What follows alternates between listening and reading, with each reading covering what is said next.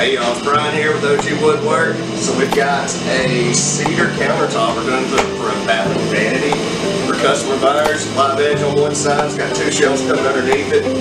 So this week we brought in the Merca netted sandpaper. Got an 80 grit, 120 and 240. Obviously they've got more than that, but that's just what we're using. The 80 grit ran through this stuff.